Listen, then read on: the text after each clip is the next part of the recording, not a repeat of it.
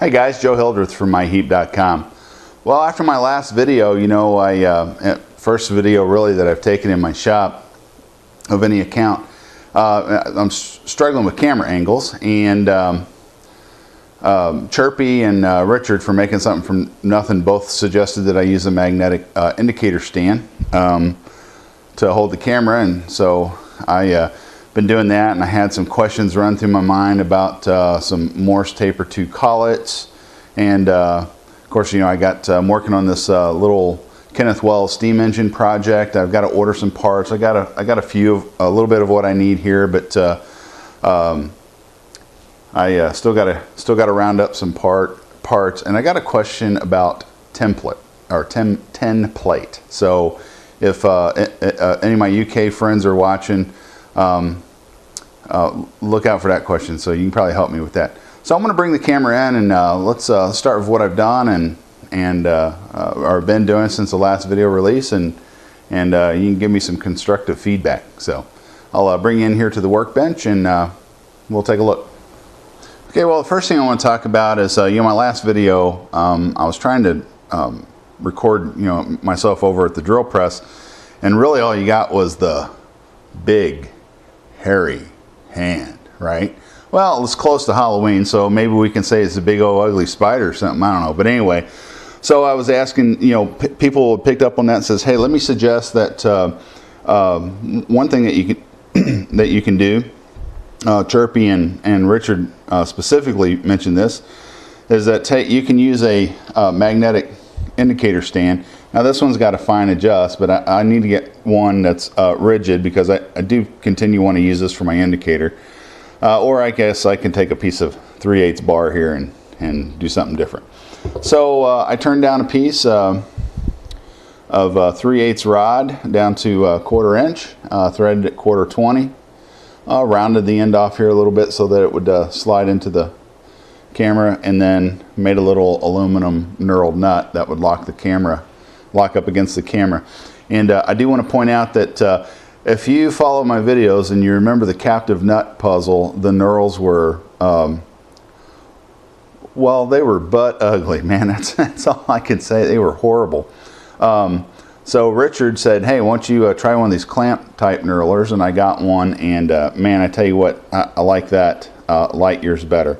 So this will obviously, you know, screw into the camera, and this will kind of lock it in place, and then this here will slide into the indicator holder and lock down. So I think can't tell which way I'm going. So I think I'm going to try this out, and I think it'd be really handy for the lathe, and I think it's going to be handy for drilling, and probably even some stuff here on the workbench. So Chirpy, Richard, hey, thanks for that suggestion. I think it's going to be great, so I appreciate that. So the next thing I want to talk about is this little Kenneth Wells engine, stationary engine that I'm working on. If you followed it, you know that I made the base. I still need to tweak this a little bit and paint it, clean it up and paint it. And you see I got some ugly dings and stuff, and that's my poor folding skills, and so I'm going to work on that, and I think I'll put a backer plate the next time I go to bend these over. And I had asked the question, I said, hey, I wonder if it would have been a good idea when I made my little folding bars if I put a couple screws at the ends. And I've gotten some feedback on that, and this varies a little bit. From one, I think Emma suggested that I put some spring washer back here, and or a spring or something, you know, so that you can kind of pull it apart and get everything in position without farting with it too much. Art noticed that, hey, well, if you put a bolt in the end, you know, the end fold where, you know, we had this little 6mm part, you know, it may have interfered. So could be. And he also pointed out that, well, you know, if you just put one on the end, he says you might end up with a bit of a V, you know, and not really clamping down straight. And so I'm gonna play with that, and I really like to have a break. So maybe that's a project in the future if I'm gonna keep messing around with sheet metal. But this is going, you know, this is going to work okay. I have, like I said, I have a copper tube here for the boiler. I got some more copper tube that I'm going to cut off a ring split it, anneal it, and flatten it out that I can do my boiler ends with. Okay, and then I've got some of the brass, a little bit of the brass for it, but I'm missing. I still need to order a lot of stuff, so probably this coming Friday I'll make my order. I'm thinking Online Metals and the Metal Hobby Kits. .com, those two sites I think have everything that I need. So, but I do have this question about 10 plate. Right now, I understand what 10 plate is. It's a mild steel that's been coated in 10, typically used for food containers and that sort of stuff. But I don't think 10 plate is really used all that much anymore, and I've never really heard of it inside the United States. I've seen it in a lot of the books that I've read that originated in UK. So, so my guess is that, and correct me here, really my guess when I go to make the fuel tank, I just need some, you know, some 28 gauge, you know, mild steel, anything that can be soldered. It could be copper. I'm thinking that since it's going to be painted, why spend the money on copper or brass? You know, I'm thinking that, you know, soft solder mild steel, if I'm correct. So if not, let me know. That'll help me out. So the next thing I want to talk about are Morse taper 2 collets. So let me pause this and let me get these out and show you what's going on, and then my questions, and then we'll do a quick demonstration. So I'll see you here in just a minute. My spare rib, that's the nickname I kind of give my wife, and if you really want to know why I call her spare rib, email me and I'll let you know. My spare rib bought for me a set of Morse taper 2 collets. Okay, so how these work, and I'm sure most of you are already familiar, but for those of you who don't, these have a Morse 2 taper on the outside, mostly about this end half right here.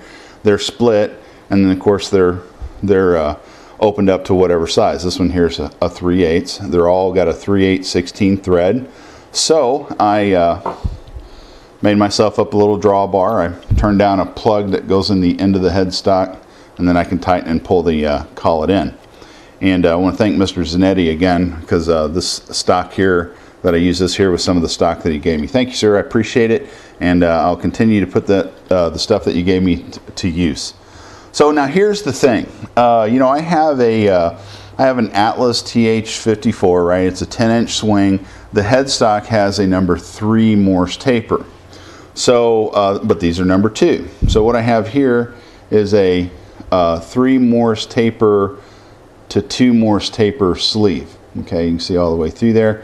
And so my intention is to put this in the headstock spindle, draw my collet in, and see what happens. Now, here's the interesting bit, right? So these are both considered self-locking tapers, I think they call it. You know, so they will wedge themselves in and not come out unless you drive them out. So the question is, if I pull that in there and lock it in, when I go to bump the back of my drawbar with my chunk of lead, what comes out? Is it the Morse 2 taper, or will it be the Morse 3 taper? If it's consistently the Morse 2 taper, then this system will at least work for me until I can get like maybe a Morse, an ER collet set, or maybe some Morse taper 3s or 3AT collets or something else. But this is what I have to work with. So let's move the camera over to the lathe, and let's see what we got here. Let's play with this and see what happens. So I'll get over there and we'll get on it.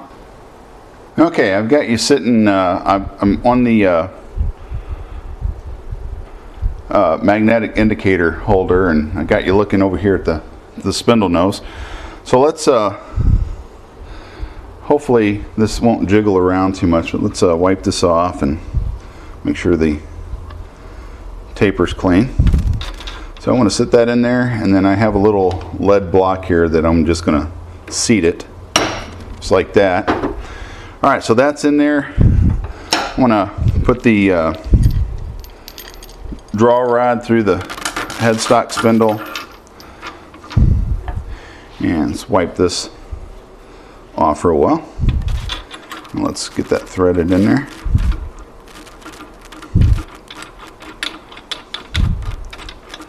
All right.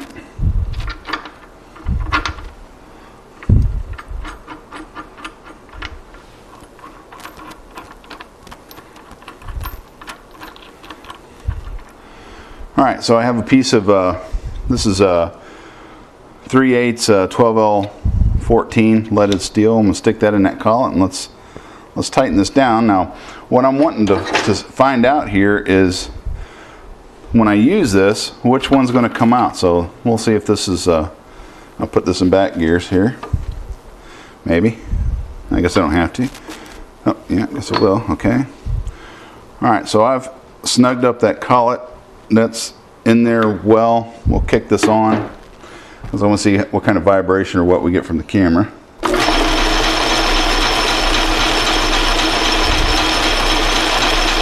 Okay, well, I'm seeing a lot of vibration from the camera, so I'm going to have to work on this a bit. All right, so we've done our machining or whatever. Now the big question is, will it come out? Or what will come out? Will it be the Morse taper 2? Or will it be the Morse taper 3? All right, so we'll loosen the drawbar here. Let's give it a whack and find out. Ah, see that? The 3 come out. I mean the Morse taper 2 come out, the collet did. And look, I got to be a little honest with you. All the machining that I done on the camera mount, I done with these collets. But that was a big question about what would come out. And consistently, as long as I seat the M3 taper, the M2, when I strike the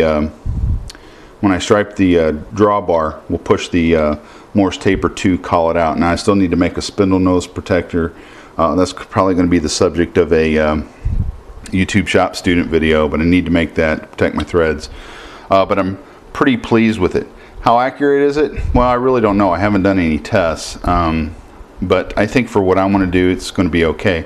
Although I think I would prefer an ER32 collet set. I just can't afford that right now. So, but anyway, I just wanted to share that with you. I know that when I was explaining this to one of my subscribers, they didn't know what I don't think they knew what I was talking about with a Morse taper 2 collet and a MT3 to MT2 sleeve.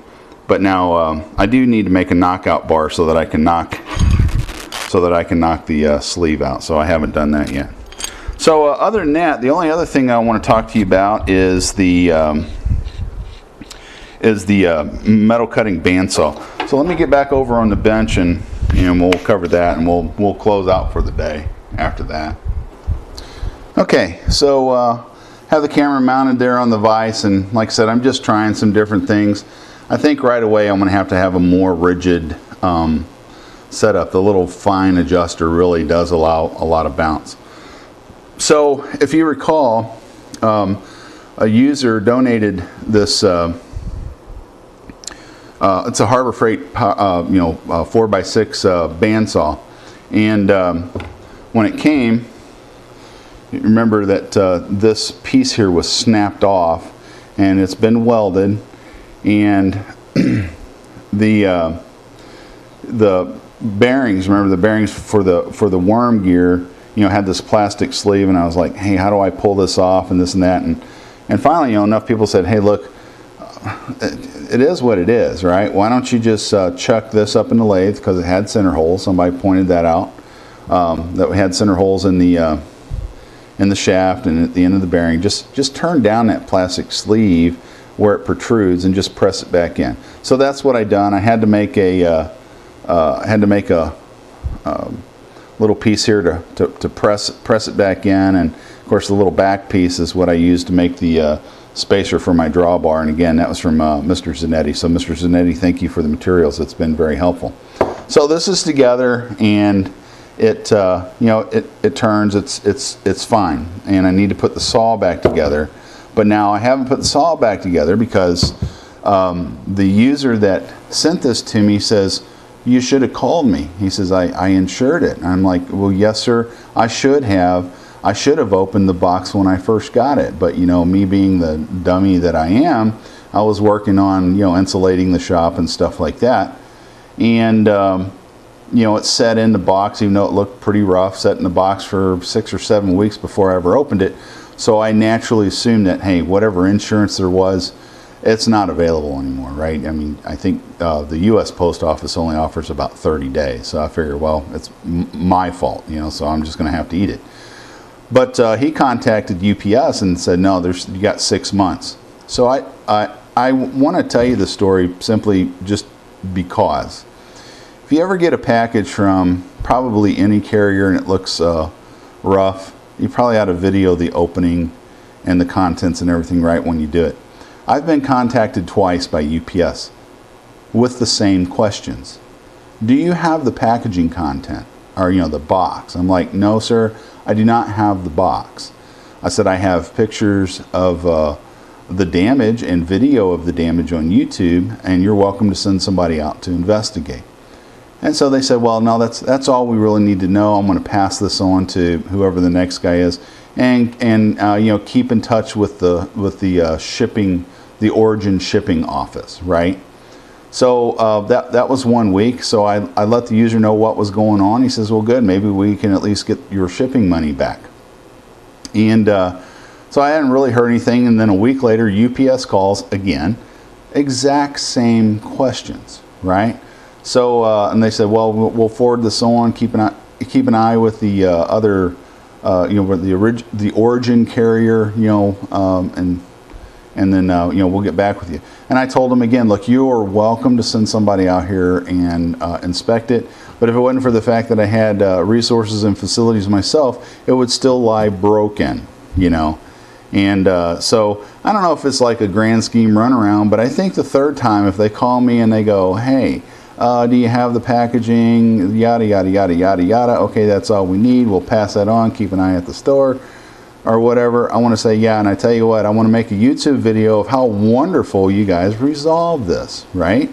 Although I will admit that a portion of it is my fault. I probably should have videoed the package and the opening and everything else, rather than just the resultant damage. And the sheet metal, of course, you know, was all bent up and bolts bent and broken, and of course this gearbox broke. So anyway, I've not put this back together because I'm kind of waiting to see what UPS is going to do, if anything. So hopefully we get it resolved pretty soon, either one way or another. I don't really care, one way or another.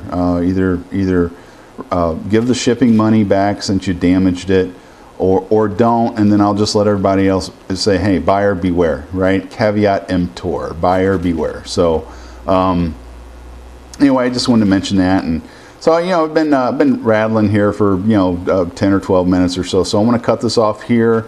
I want to see how these this camera mount's going to work, whether if I need to do something different or find a more rigid indicator stand or what.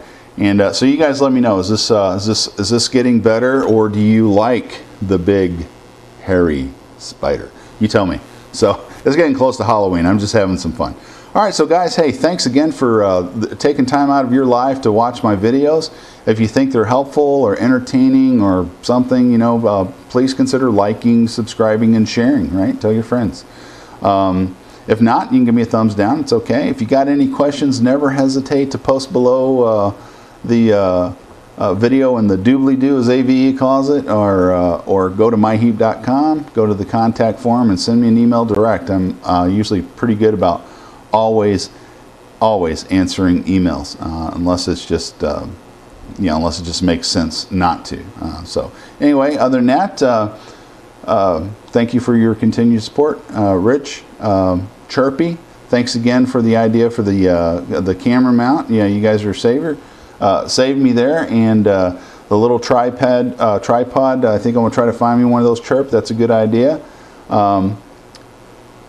Emma, thanks again for you know, doing the little engine series. I'm having fun with it. I'll be back out here working on it this week. I got some more 20 gauge. I can at least do the boiler sides, although I kind of didn't want to follow your exact same pattern, you know. But until I get the other materials, I'm kind of on hold. So, but anyway, other than that, guys, have a blessed day.